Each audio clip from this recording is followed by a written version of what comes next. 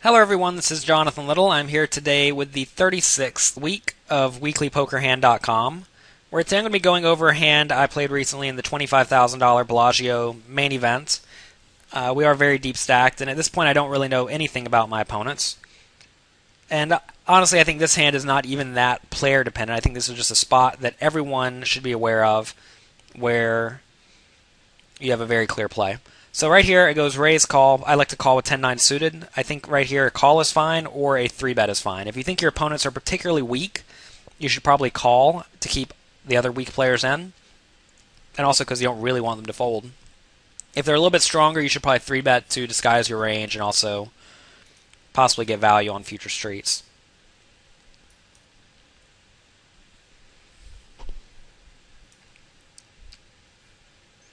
Okay, forgive me, I'm having a little bit of problem with the replayer here. It is not seeming to work right. What happens is the button and the big blind both call. Flop comes queen of diamonds, 10 of diamonds, 8 of diamonds. The first player bets, and the second player folds.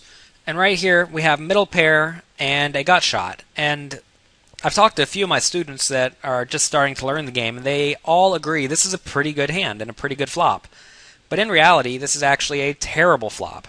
And the reason this is a terrible flop is because, first off, the guy that's betting could have a queen, or he could have a 10, both of which beat us. He could have something like king-jack with a diamond, which has a ton of equity against us. Let me go over here and show you guys that. Let's say he has king of diamonds, jack of clubs. We have 10 of hearts, 9 of hearts.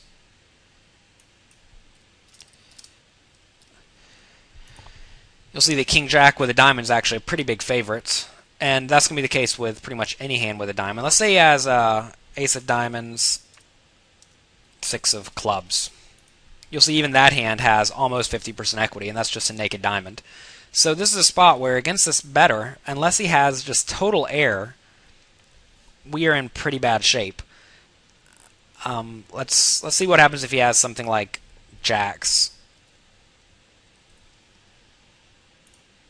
You'll see that we're in pretty bad shape as well. Let's say aces. This is again with no diamond. We have some equity, but again only 33%, so it's not like we're happy. What this boils down to is this is actually an atrocious flop. And a few of my newer students have said that they thought, oh, this is a great flop. We have a pair and a gut shot. So what they said they should do is raise the flop. And I think raising the flop would be pretty bad here, especially with 2 players behind you. You have to remember that it's not just heads up. If this was heads up, you could consider continuing. And then if your opponent checks on like a diamond, you could blast away and hope to get him off of whatever he has. Or if he checks pretty much any turn, you could go ahead and bet again. But whenever a guy bets into 4 people or 5 people, because remember C5 folded, this is a spot where 10-9 is just absolutely crushed. And also again, if you decide to call, which is your only other option besides raise or fold, you do have to worry about the other 2 players coming along behind. And then if you have other people coming along with flush draws and better pairs, you're just demolished. Let's actually see what happens if we give one guy the naked ace, and then we give another guy king queen. You'll see that you only have 20% equity, and this is about the best thing you could hope for if you go multi-way. If we give this guy aces with no diamond, I guess we'll shoot up a little bit. So I guess this is really the best case, but whenever you have a flop like this, somebody's going to have a diamond.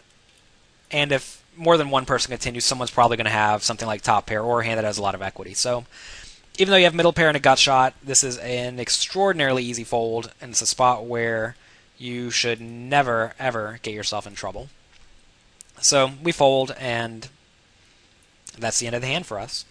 If you guys have any questions or comments about this hand or any other hand you have seen on weeklypokerhand.com, please feel free to let me know. This has been Jonathan Little. Thank you for watching.